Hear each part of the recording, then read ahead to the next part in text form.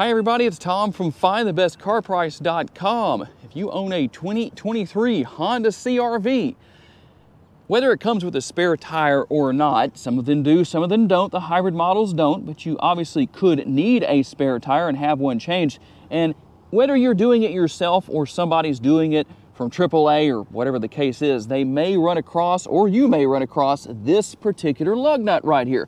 It looks different than all of the others. What do you do with that? Because you can't get that off with a traditional lug wrench or tire iron, whatever you want to call it. I'm going to show you what you need. That's actually called a wheel lock. And to get the wheel lock off, just as would be the case with any lock, you need a key. In this case, you need a wheel lock key. You will look for this bag. There's the lug nut, the wheel lock. There's the wheel lock key, and I promise just looking at a picture isn't what's going to get the job done.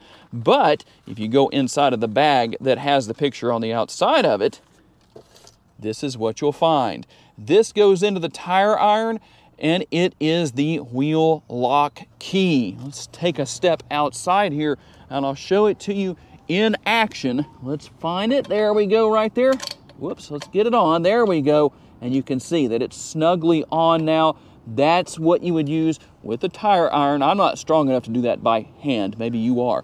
But that's what you're looking for. For those who maybe are a little confused at the moment, hopefully now you're unconfused. To learn more about the model in today's video, visit the link in the description for a detailed comparison between trims and pricing for the vehicle we featured or any vehicle you may be interested in.